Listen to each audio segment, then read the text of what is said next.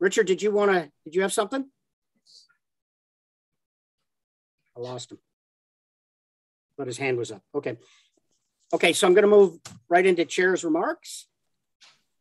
On September 27th, Samantha and I attended the virtual Conservation Ontario Council meeting where the Phase 1 Conservation Act changes continues to be a key agenda item and topic discussion as well as other matters. And, you know, Conservation Ontario has been working with us and Sam's been working with the province on these regulations, and we've had some successes. She's going to get into more detail later. So in a mixed bag, there is some good news in there. On October 4th, the Ministry of Environment, Conservation and Parks released Phase 1 regulations to implement amendments to the Conservation Act made in 2019-2020. Samantha has a report later in this agenda, and a meeting of the CA Ad Hoc Committee has been scheduled for October 22nd to further discuss these regulatory changes and timelines. And GRCA staff are beginning to receive requests from member municipalities to present the 2022 budget. So if there are any municipalities who would like to get a presentation from our staff on the budget going forward, please let us know. Send Samantha or Karen a note, and we'll be happy to show up and tell you what we're about, because, you know, we're getting into budget times and I think people want to know what these numbers are going to be. So that's, anybody who wants that presentation, please let us know. So that said, I have a motion that the review of the agenda. I have a motion that the agenda for the general membership meeting be approved as circulated. Can I get a moved by Kathy, seconded by Jerry? Any opposed? That is carried. Thank you. Are there any declarations of pecuniary interest? Seeing and hearing none. Minutes of the previous meetings. That the minutes of the general membership meeting of September 24th, 2021 be approved as circulated. Moved by Brian, seconded by Sue. Any opposed? That is carried. Thank you. No business arising. No. Well, we're right down to reports. So 12.1, Conservation Authorities Amendment Act. Sam's got a presentation for it, so I'll just turn it over to you, Samantha. Thank you.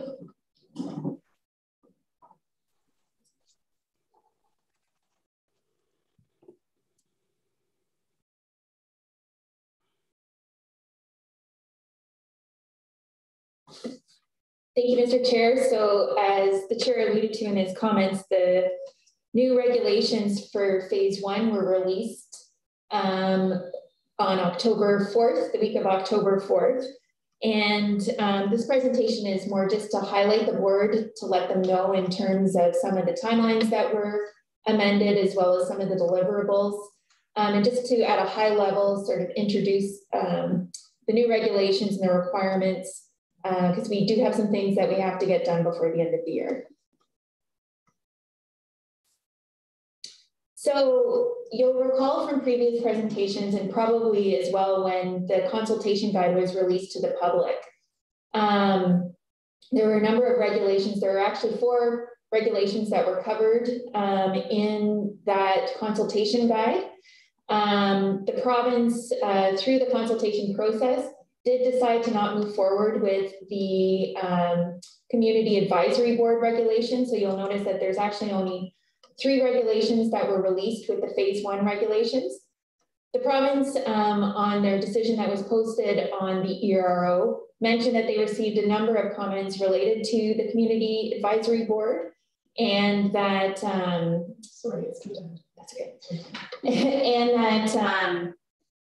that they felt that a number of CAs already had various boards that seemed to be working. And they also said too that they would leave it at the discretion of the boards to determine whether or not they wanted to create any additional or to create a new community advisory board. So that was a really good thing, because I think we all recognize the administrative burden that could come along with having to have another board or manage another board. So the 3 regulations that were released were the mandatory programs and services regulation, the transition plan and agreements regulation, and then the rules of conduct in conservation areas regulation, which is really the section 29 regulation that we have. I think one of the other significant changes that was made is that we don't have to come into conformance with the new funding framework until January 1st, 2024. So that means that it will have the same approach that we've been using in the 2022 budget for the 2023 budget, and it'll be the new framework that has to be implemented for the 2024 budget. So just again, at a high level, one of the main things in terms of the mandatory programs and services is the 3 different categories of programs and services that we now have to migrate towards in terms of the funding and the frameworks for all of the programs and services that the GRCA offers. So category 1 are called the mandatory programs and services. So those are regulated through this regulation, the first regulation, and can be supported through levy funding. The second category are the municipal requested programs and services. These are the ones where we have to get the MOUs with the participating or other watershed municipalities to deliver the programs. We can use levy dollars provided we have that MOU agreement, but keeping in mind we can also have government grants and GRCA revenue that can go towards supporting those programs. Finally, the category 3 programs are the ones that the GRCA board determines are important to the watershed, or they're the locally requested or offered programs. And again, you can get into MOUs with municipalities if they decide they want to use levy to support that.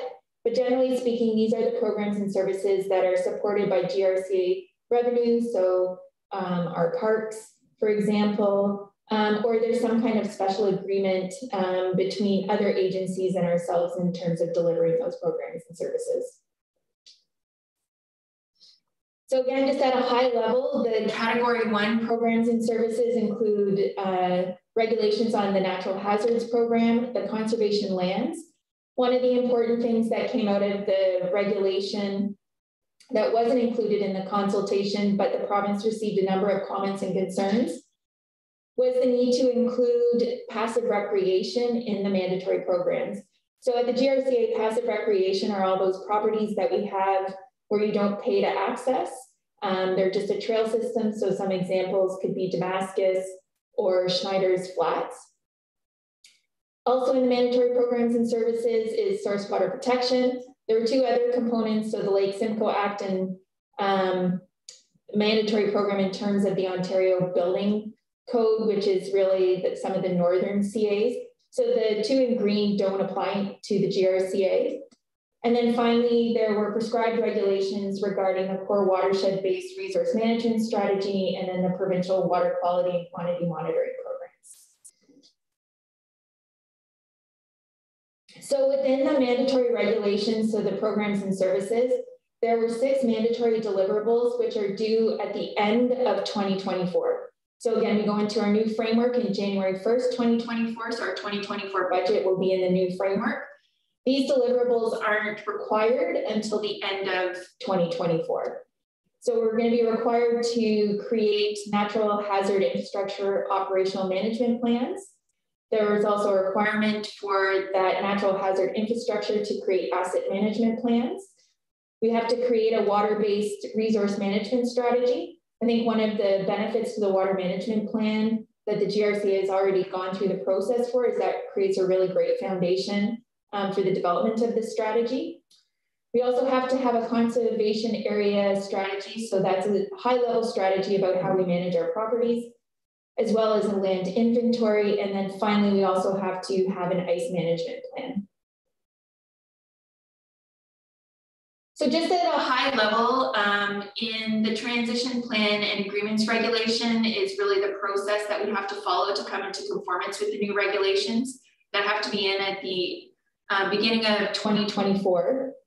So the first deliverable that's required at the end of this year is a transition plan.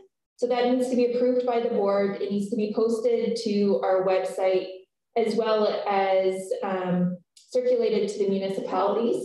So this transition plan just identifies the steps that we're going to take to come into conformance with the regulation and to acquire all of those MOUs that would be required to support all of the category 2 programs and services. At the end of February, which is when we are required to submit our first quarterly report on, I guess, how far we've gotten along in the transition plan, We do have to submit an inventory of programs and services. So those are the current programs and services that the GRCA currently provides, and then breaking them down into the 3 categories. So where do they fit in terms of category 1, the mandatory programs and services, category 2, the municipal requested programs, and then the other programs and services. Within the regulation, we are required to provide quarterly reports to the province, and again, post those onto the GRCA website. One of the things that I think is really important to recognize in the regulation is that the province does acknowledge that this is a dynamic process and that there will be changes made throughout the 2-year process or the transition period to come into conformance. So in those quarterly reports, we're required to update on our progress, but if there's any changes or challenges that we've identified throughout the process that we've gone through, we need to identify that as well as any changes. So if the inventory changes or there's different elements of the transition plan that change, then we have to provide it in those updates as well. In the regulation, we do provide a provision for extensions to the transition period timeline.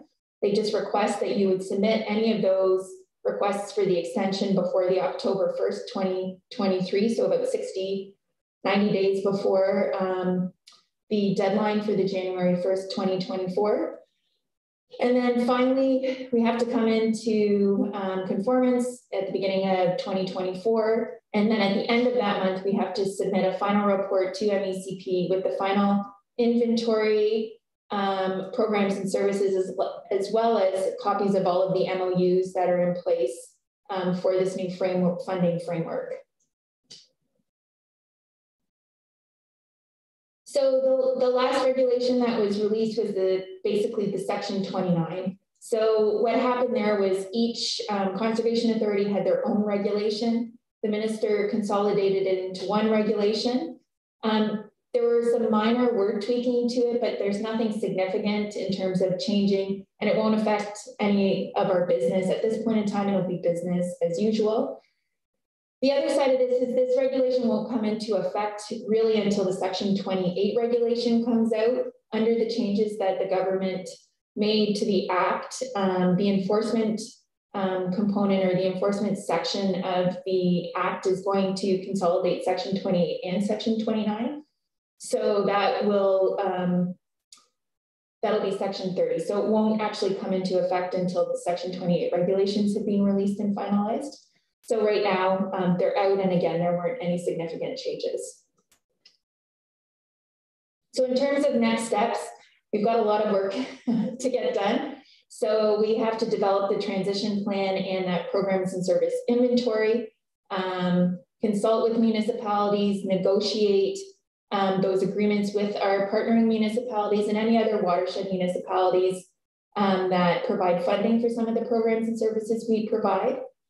And then ultimately, we'll have a new format for our budget in 2024. There are still the phase 2 regulations. So those were the levy regulations and the fee policy, and the provincial working group is working with the province on getting the consultation guide out as soon as possible. The province does recognize that the levy and the fee policy regulations will have an impact as well on the inventory for the programs and services. So there is a sense of urgency for the province to get those regulations out. So once they are posted, again, we'll bring back comments to the board and comment on the EBR posting that will provide the forum for the consultation on that. In terms of the Section 28, so that's our development regulation. MNRF is still in the process of reviewing that, and we're not sure when that's coming out. There hasn't been a date yet for when the consultation will happen with the new regulation. And with that, Mr. Chair, if there's any questions, I'd be happy to answer them. All right, thank you, Sam. That's a very good outline of what's going on here. It looks like we're starting to get a little bit of clarity about what's going on. So comments or questions from the board? Bruce Whale. Thank you, Mr. Chair. Just a couple questions, Samantha. there's no mention in there of land use planning or the CA's role in land use planning or protecting sensitive areas, wetlands, shorelines. I wonder, is that something they're avoiding intentionally, or do you think that will fall in under the water protection and core watershed resource management strategies? And also, other ones that concern me, climate change and tree planting. There's no mention of work that we do to help with climate change or control climate change.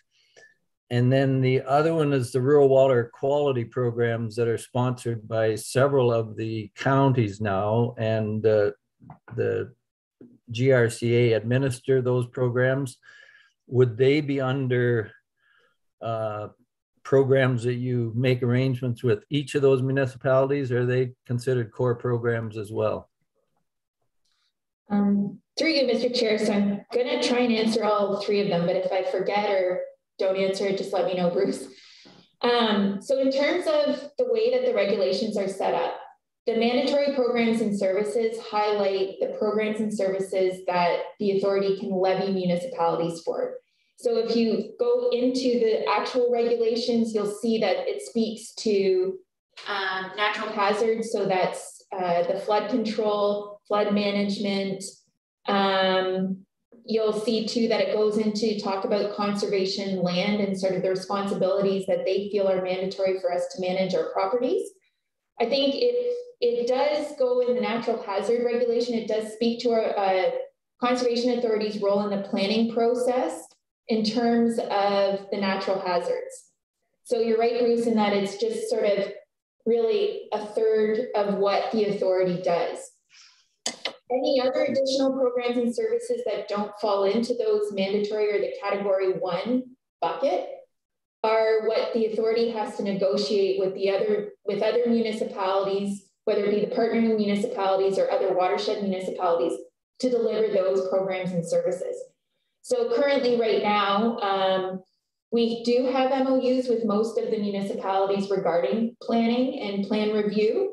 Those agreements right now don't necessarily speak to funding, because a lot of the funding for planning comes in through planning fees and permit fees to support that, but also a portion of it is supported by the levy. So it's going to be a tricky thing. So again, I'm just going to talk about the rural water quality program. You don't see that in the mandatory programs and services because it'll fall into the category 2 programs and services, where it'll have to be a MOU that's negotiated with the watershed municipalities in terms of the parameters of that program. So again, if they don't necessarily fit in the mandatory, it doesn't mean that we can't offer them. It just means that we have to either negotiate with the municipalities to figure out the scope and scale of that program, or it falls into the other category, which is the category 3 programs and services that are determined by the board. But certainly, I think, you know, we've seen from all of our municipalities the value in terms of the comments that staff have on the natural heritage side in the planning process. So I would anticipate that when we're negotiating that component, that the municipalities will still be favorable of supporting that function that the GRCA provides. Okay. Bruce, did you have a follow-up? Could I follow up just for a second, Mr. Chair? Sure. The one you didn't mention, Samantha, was our tree planting and our tree nurseries. Are they going to be a mandatory, or will they be a one that we have to go to municipalities for levy support? So this is part of the process for the transition plan, is that we have to go through all of the programs and services that we currently provide and fit them into the 3 categories. So in terms of tree planting, it looks like under the mandatory programs and services, any restoration work we do on our property, so GRCA owned property, is a mandatory program. But private tree planting or planting on private lands would probably fall into the category 2. the challenge that I think we're going to have is when we start to break things out, we may have programs and services where a portion of them fall in the mandatory, a portion of them fall in the category 2, so the municipal requested, and then a portion of them fall into the category 3, which is the board-driven programs and services. So it's going to be, that's, I think the biggest challenge we have is not necessarily creating the transition plan, which will outline how we get to it. It's going to be figuring out how this new framework works for all the programs and services that we have within the GRCA. Thank you. All right, thanks, Catherine. And thank you through you, Mr. Chair. Bruce asked a couple of my questions. As a municipal leader, I can't speak for all of my council at the time, but I do know that with our strategic plan in the city of Cambridge, it has been recently updated. There's a huge focus of our community on ensuring that we are living sustainably and that our environment is protected. And of course, the GRCA lands and programs that are offered within and around the city of Cambridge, I know are very important to our residents. I'm looking forward to some broader discussion about the levies and the different programs as we march through this process. I'm just wondering, this is more of an operational question, but have you put your mind yet to how you're going to intersect with the municipalities? I know that my council would certainly want a much more robust presentation, such as the one that you just gave, in order to understand the process and the changes in our responsibilities and sort of beloved programs for our municipality. So we're looking for how are we going to communicate with all of our municipalities, knowing, of course, that this is a huge amount of work in the near future. Through you, Mr. Chair, yeah, I think part of the transition plan will identify the sort of check-in points. I think in terms of the way that the regulation is set up, it identifies that the MOUs have to be with the participating municipalities, so the levy-paying municipalities. One of the things that they did change, though, in terms of the consultation guide was recognize that within the GRCA, we have 22 levy-paying municipalities, but we also provide other programs and services to watershed municipalities. So there are some municipalities where we provide programs and services to that aren't necessarily the participating, but they contribute funding to, for example, the Rural Water Quality Program. We have some municipalities that aren't participating that provide funding for that. I think given we already have some meetings set up with senior staff at some of the municipalities, I have been meeting with some of the municipalities, the staff, to sort of inform them of the changes that are coming and the tight timelines, because there's also the municipal component. So these MOUs that we negotiate with the municipalities have to be endorsed by council, so for them to be approved. So there's going to be a lot of back and forth in terms of discussions with the municipalities. And certainly one of the items we put in the transition plan is that if there's a request for us to come to council to talk about the new programs and services, or to go over the inventory of programs and services, that we're very happy to do that.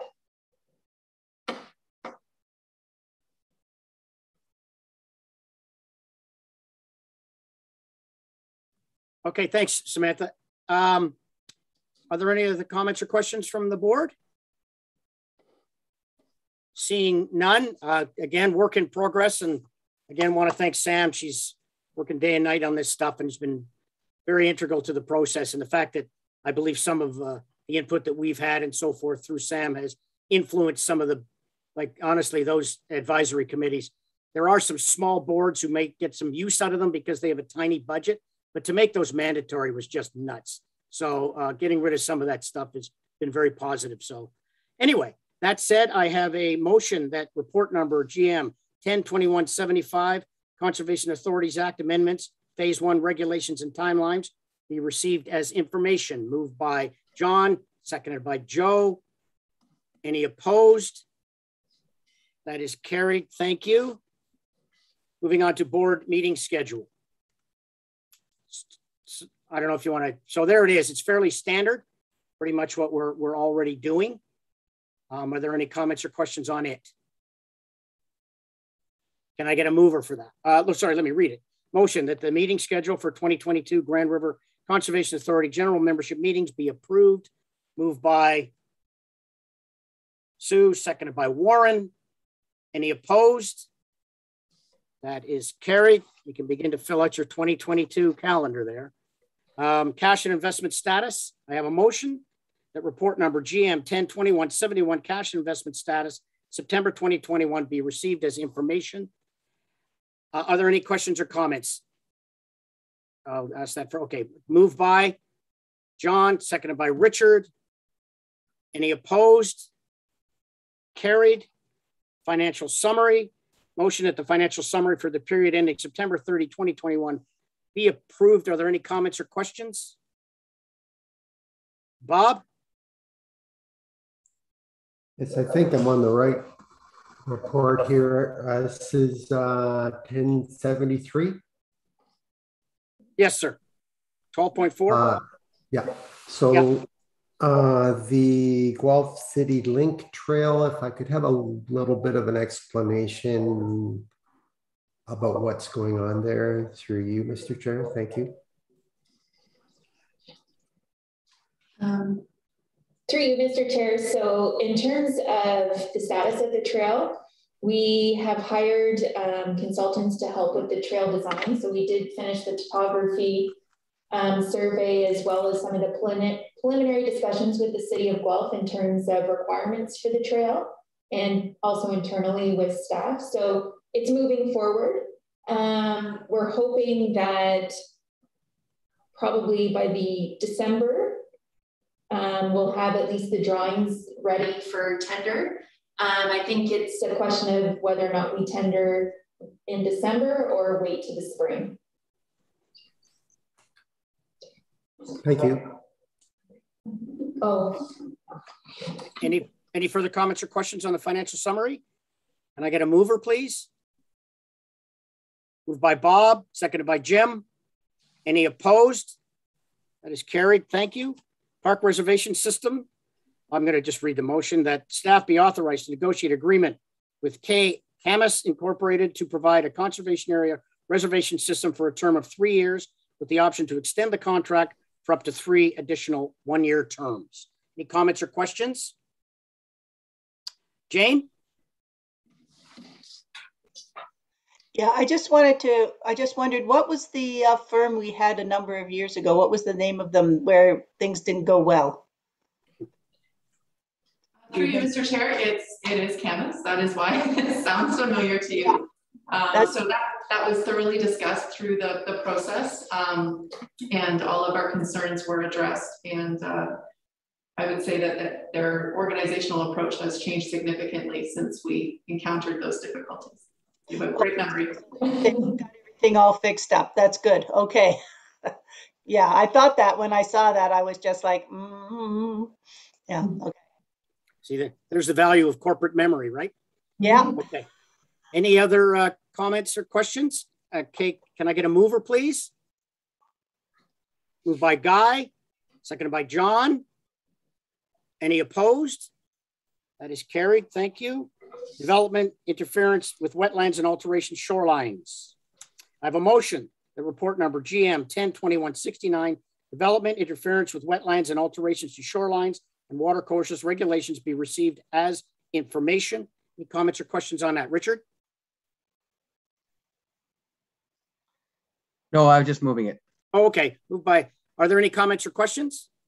Okay, moved by Richard, second by Jerry. Any opposed? That is carried. Thank you. We are up to the September 2020, September 22nd to 23rd flood event. I believe Dwight has a presentation for us.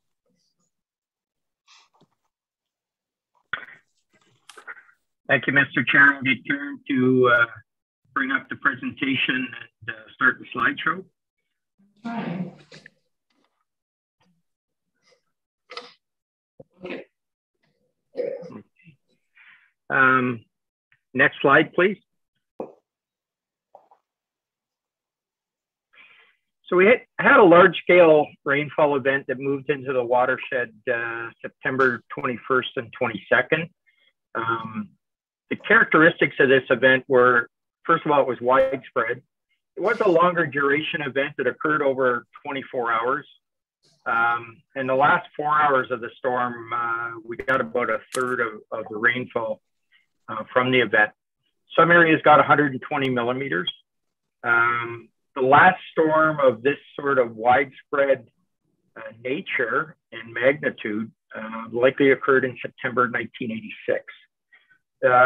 We get them from time to time, particularly if there's remnants from hurricanes. But this was a larger volume event that really affected the northwest part of the watershed, the central west part of the watershed west of Kitchener and Waterloo. And some of the heaviest rainfall occurred in the headwaters of the Nith River watershed. Next slide, please. The storm received enhancement from the southeastern United States. They called it a conveyor belt system that's set up. And the image that you see to the right, although it's maybe hard to make out just the political boundaries, extended from the Atlantic Ocean just off the southeastern United States all the way into southern Ontario. And there was a low pressure system to the left that was in the Windsor area. And those two systems combined, but the system from the southeastern United States was just conveying moisture from the Atlantic. And that's really what enhanced the end of the storm and caused about 30 to 40 millimeters of rainfall in about a 4-hour period. We seem to be seeing more of these sort of events, and I think the weather forecasters sometimes have a challenge when these sort of events pick up. But obviously, you know, we can receive moisture from several thousand kilometers away, and they can enhance the systems moving across the Great Lakes. We've seen that in June 2017. Next slide, please.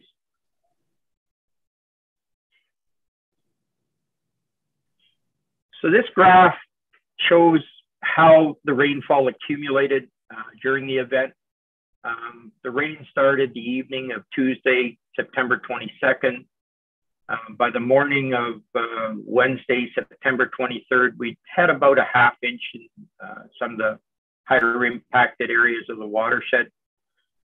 It continued to rain, and then around about noon that day, it tapered off, and it looked like I take it the storm was starting to wane. And then between about 4 and 8 p.m. that night, a second burst of rainfall came in, and that's where you see the jump in the graph, and added another 30 to 40 millimeters of rainfall. The earlier rain up till noon on September 23rd or 22nd saturated the soil. It's been dry over the summer, but that initial rainfall really saturated the soil. And then when we had the second burst of rainfall, of course, very little of it went in the ground and it came off very quickly. Next slide, please.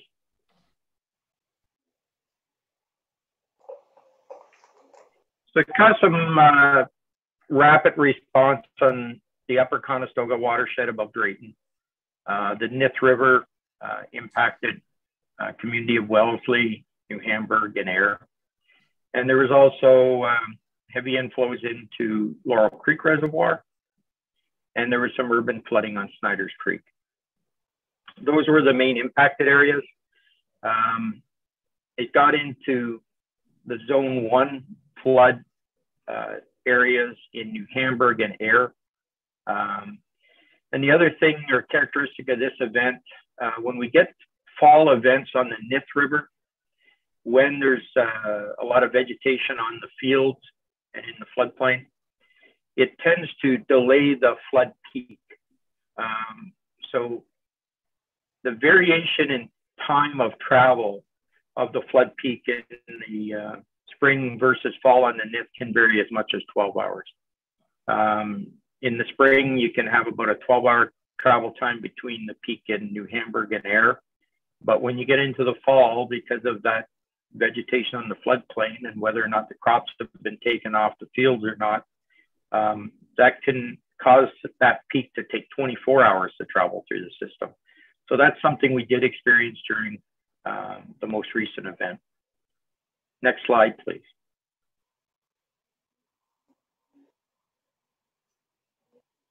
Some pictures of flooding in New Hamburg at the New Hamburg Fairgrounds, which typically flood in that Zone 1 area and traditionally do flood on a fairly frequent basis. Some pictures of the dam. The other challenge we get during these type of events is we have public safety devices above the dams. Sometimes logs will move those out. You can see our one buoy is downstream of New Hamburg Dam, and we typically then dispatch staff to put those public safety devices back in place. Next slide, please.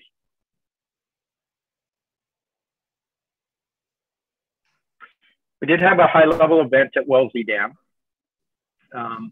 Originally, the afternoon of Wednesday 22nd, September 22nd, staff were dispatched and towards the end of the day opened up the gate at Wellesley Dam.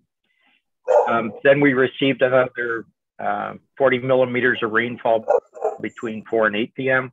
Staff were again dispatched later that evening to further open the gate and stayed with the dam until we stabilized levels.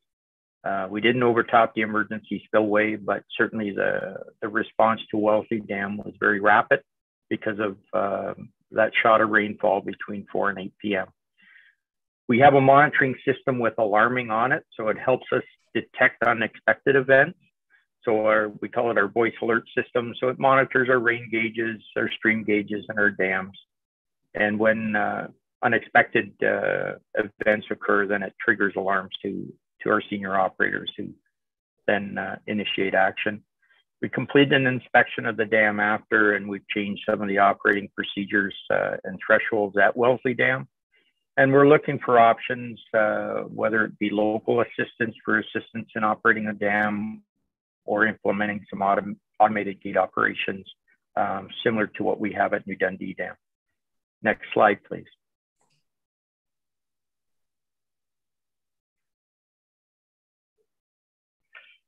With all events, we do an internal debrief, and we also will discuss with some of the flood coordinators in affected municipalities. So we've completed those debriefs. We learn from every flood, and it's important to step back and look at the facts associated with the flood, look at what went well, what could be improved on, with the view of constantly improving the system and sharing the experience with the range of staff. So over time, you create a good succession or learning for other staff that are involved with the program. The other thing I just wanted to draw attention to is our flood warning guide. We publish it twice a year. We've got another flood coordinators meeting coming up December 2nd, and we'll issue an updated guide heading into the winter season when we can get flood event activity. But the guide is very important in that it lists all the emergency management folks that are involved in the flood warning system, either with forecasting or response. It's got GRCA contacts, municipal contacts, police, and emergency management.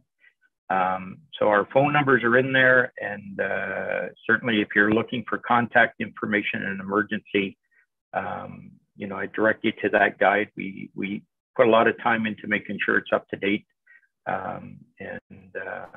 Certainly it's a useful resource when we get into emergencies.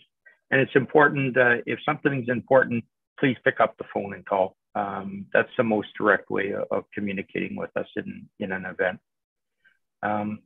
Next slide, I'll take any questions the board may have about the report or the presentation. Okay, thanks, Dwight. Comments or questions from the board? Jane? Yes, that was quite the event. And the question I have is in Waterloo at Laurel Creek, there was Laurel Creek became, I think, the fullest I'd ever seen, and it lifted some tiles or lifted part of the Waterloo Town Square. And people, constituents were kind of wondering to me, was that a problem with the culvert? And I said, no, it was just an unusual type thing. So if you could comment on that, that would be great. That through you, Mr. Chair, that's the first I'd heard there was any damage in Waterloo, Jane. So what I will do is follow up with that. But certainly it was an uncommon event, that volume of rainfall. You know, as I said, likely that widespread of rainfall is an event we likely haven't seen since about 1986. Yeah, it was very unusual, but I felt justified when I was chair. Sometimes people came to me and asked if they could build on the City Hall parking lot. Why can't we do that? Why can't we build on the parking lot by the square? And I now feel totally justified in saying, no, staff says it's the floodplain. So thanks for that. Water does need space. Yeah, that's for sure. Thanks, Jane. Richard? Thank you, Mr. Chair. You're doing a great job, by the way. I just love these reports. As you know, I've commented on them quite often. This really highlights the work that the GRCA does, what reservoirs and our dams and how important it is that we do. Nothing highlights it like this. I'm just wondering, when these events happen, is there an ability for us to do a little bit of our own marketing where we reassure the public that, you know, we have an extreme weather event happening. The GRCA has, we have no issues with flooding or whatever it might be, however we want to phrase it, that we, with our reservoirs and dams in place, they're all working at full capacity or whatever it might be, and to assure the public, is an opportunity to market and ensure the public that the GRCA, the reason you're not having flooding in your neighborhood is because we're here. I just think that might be an opportunity, as a thought. Through you, Mr. Chair, one of the things that we're looking at doing as an outcome of some of the work that we're doing in Brantford is estimating number of structures, estimated costs with and without the dikes and with and without reservoirs, basically organizing information that we can report on that, because often mitigation works are implemented, dams or dikes, they do their job, but folks may forget the value that they're bringing. So being able to analyze and try to report on the number of structures that flooding was avoided in, or an estimate of the damage reduction, I think is certainly important. And I know the mayor of Brantford previously commented just averting trauma to citizens is very important. Often we don't think of that, but you know, it's very disruptive, very traumatizing to citizens if they get flooded. So some of these works actually help avoid that. Thank you, Richard. Joe? Yeah, Dwight, it was a rather scary situation at the Wellesley Dam. I did try on a few times trying to, advise the GRCA as to the situation. I think we were within about 2 or 3 inches of breaching the sides before the crew finally came. I found it difficult to connect with people. So you have that guide that you just mentioned a few minutes ago. And I must have missed it, but is that guide, can you mail out that guide to our staff? Myself, is it a hard copy? It's a hard copy, but we can also direct you to an electronic copy. It is provided or mailed out to municipalities and board members, so you should have a copy. If you don't, certainly let me know, and we'll make sure you get it.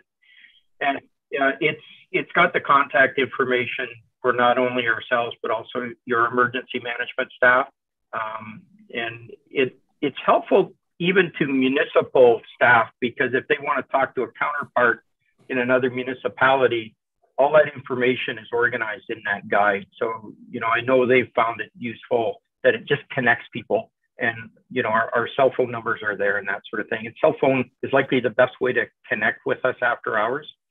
One thing, we did look at text messaging, and a thing I want to highlight about text messaging, when we looked at it, we avoided using text messaging because the telecom companies will not guarantee that a text message is delivered or delivered in a timely manner. If their systems get overloaded, they may just drop some text messages off and they're never delivered, or they may get delivered well after the fact. So that's why the most direct communication is really picking up the phone, because you know, we're busy during an event, and we're going to be responding to phone calls, but that's the most direct way of contacting us during an event. And also, I'd encourage you to work through your emergency management folks, just to keep everybody in the loop. Usually what we try to do is deal with the municipal emergency management folks. And you know, they're quite comfortable giving us a phone call any hour of the day, and you know, we work collectively to try to manage floods. Well, okay, I'd appreciate it if you could send myself a copy of that. I don't have one. I'd like to have one on my desk. These things seem to be happening a little bit more often now. Yep, agreed. And when it comes to, I think you mentioned, you know, working with somebody in the community to help regulate that dam. You know, once again, maybe that would be the fire department that we could have a discussion with when the time is right. So, sure, appreciate that. And I'd be happy to facilitate that if need be. Okay, thank you. All right, thank you, Joe. Sue? Maybe we need to do a refresher on this, because we had this set up several years ago, Dwight, and you set it up. So, for example, North Dumfries, the messages come through from GRCA. They go to Robert Shantz, our fire chief, and our chief administrative officer, Andrew McNeely. He gives it to our communication staff, who Facebook and tweet it out instantly. And they are updated periodically throughout the day on what's happening, what GRCA is doing. And everything is already coordinated through that team. It runs really smooth. My community is always up to date and knows what's going on. This was implemented by Dwight about 4 or 5 years ago, Dwight, if I'm correct. And maybe we need a refresher on that, Dwight, on how that system works, because it's smooth. All the contact names are there, everything. Robert has them. Robert is the main contact. CEO McNeely is the follow-up, and he's monitoring the whole thing for council. So council gets an update. Through these events, we get an hourly update on our thing. So you need to maybe refresh this for us, Dwight, maybe in a future GRCA meeting, and get it implemented in all these municipalities, because it works smooth as design. My people are so happy. They give an hourly updates. My council's constantly updated, and it's very methodical, very well organized. And it came from you originally, Dwight. So if we could have a refresher maybe on that. Through you, Mr. Chair, certainly we could bring that back. It might have been myself partially involved, but certainly our communication staff work closely with township staff, and you know, it's constantly evolving. I think the one challenge we have with communications, and why I try to really lock in the means of emergency communications during events, is there's just a myriad of ways we can communicate these days. But when we're in an emergency, there's only certain what I call communications channels that we can monitor very closely. And having good communications to keep both the municipal councils informed just puts municipal councilors in a better position to respond to residents' questions. And at the same time, you know, feedback is welcome. If things aren't working, that's how we learn, and we can improve over time. So we do appreciate feedback. And Dwight, just to reiterate, so you send out those blasts to all the municipalities anyways, telling us, updating us, you know, level 1, level 2. And the job of communication, so we have a system. It goes to Robert. Robert sends it to my CAO and to my communications person. Communication person gets it out, and the CAO is responsible for informing council and keeping them updated. So you create this level, and it's very smooth. It runs really well, and it doesn't affect GRCA more staff. They just do the initial contacts and the updates to one person. That's correct. And that one person funnels it through our system, and everybody's updated. It works really well. Yep. All right. Thank you, Sue. Any further comments or questions on this item? Joan? Thank you, Mr. Chairman, through you to Dwight. Dwight, a number of months ago, you mentioned that the precipitation measuring gauge in Brantford was out of service, but you used the Burford gauge. Has that one been repaired in Brantford? I'm just wondering, because it was an extraordinary event, and I measured it here where I live, and we had 97 millimeters through the course of that event. And I think it was the most rain I'd seen since the tornado came through Waterford a number of years ago. Through you, Mr. Chair, you likely are referring to the Paris rain gauge. There was an issue with the Paris rain gauge during the recent event, but we operate a network of rain gauges, and we wouldn't look at a specific rain gauge. To try to have redundancy, we just have many rain gauges, so that way if one's not operating correctly, we have the information from the other rain gauges to rely on. And we also have the weather radar information that we also rely on to have a look at where the extent of the rainfall. So, you know, we don't put all our eggs in one basket, I guess is the easiest way to respond to that. And to my knowledge, yes, our maintenance staff have visited the Paris rain gauge and addressed the issue. Thank you. Okay, if there's nothing further, I have a motion that report number GM 10-2174, September 22, 23, 2021 flood event be received as information. Moved by Joe, second by Kathy. Any opposed? Catherine, did you have a question? No, okay. Any opposed? That is carried. Thank you. And continuing on with Dwight, if he wants to give us anything for the current watershed conditions. The only thing I would highlight, I'll take any questions on the watershed conditions report. We are planning our fall flood coordinators meeting December 2nd. We started to have 2 flood coordinators meetings a year now. We started last year. We see weather events in that holiday period or January, February. So we feel it's important to make sure we have all our contact information up to date.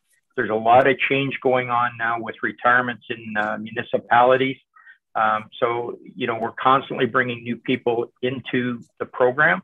So we have that date set for December 2nd. And we have a special speaker or guest speaker for that date.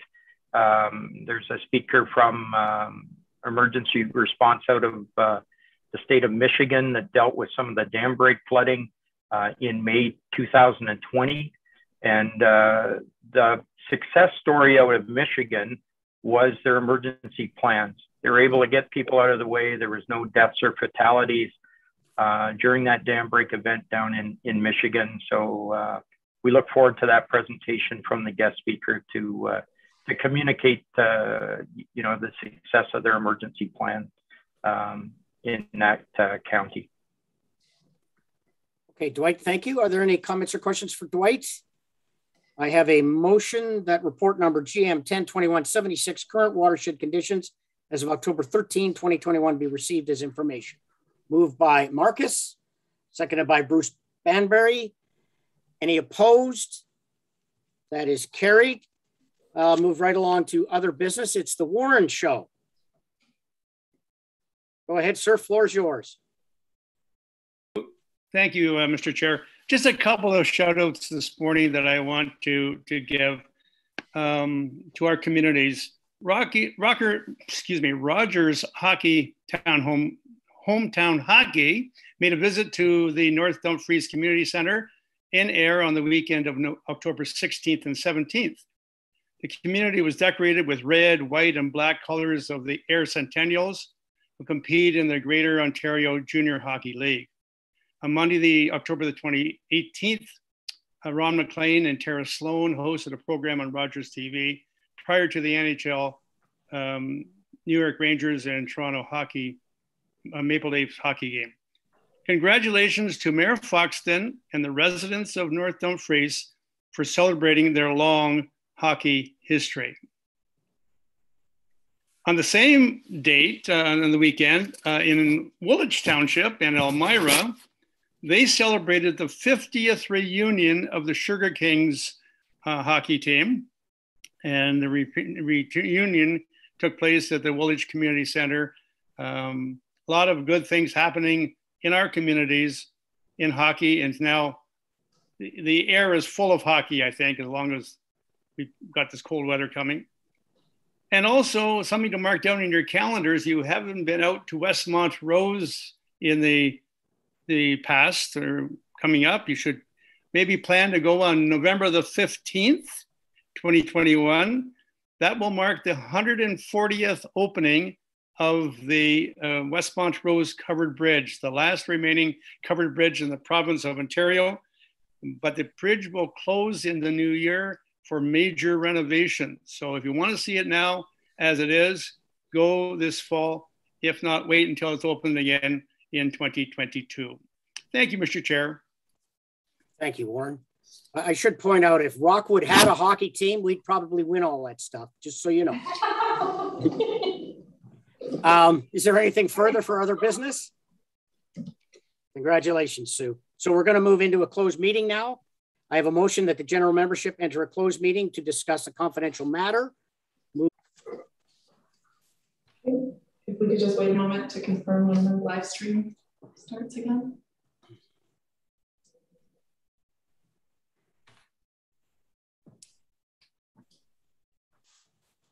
Okay, we're good. Good to go. All right, welcome back, everyone. We have nothing to report out except the minutes from the. Sorry. Jerry has his hand raised. Sorry. I'm sorry. You know what? The live stream little box is right in front of his hand. It's blocking it. Go ahead, Jerry. Sorry, just as a note for the closed session minutes. Wait a minute. We're back and open now. Right. Perhaps I'll send a note to staff. That would do. Great. Is that all right? Yep. Maybe pop a note to Karen or Sam. All right. Thanks, Jerry. So I have a motion that the minutes of the previous closed session be received as information. Moved by John, seconded by Sue. Any opposed? That is carried. And one other business, Guy? Yeah, so I apologize for bringing that up at the wrong time. I kind of was thinking of that since it was staff. We might be talking about staffing levels and stuff, that it might be something that was dealt and closed, but I was incorrect, and thanks for correcting me.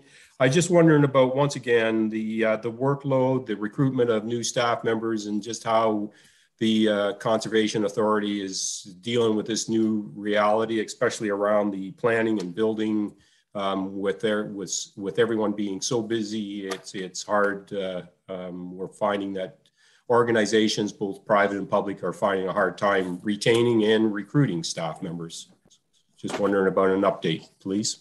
All right, thank you. And you're right, Guy. I mean, typically that would be enclosed, but I think that's when you've got a specific identifiable person, and we may want to. Anyway, go ahead, Karen or Sam. Yeah, I was just going to see if Nancy is on the call. No. Okay. Yeah, so staff, they've certainly seen an increase in permits and circulations from the municipalities regarding planning. We did create 2 new positions in the planning department that have been filled to help with the increased workload. I think it's probably not a surprise either that the specific skill set that's that planners and plan review staff have are in high demand right now. So we currently also have had some transition in our department with leaves as well, in terms of staff going on leave. So right now we are in the process of hiring a contract position to help backfill, a leave.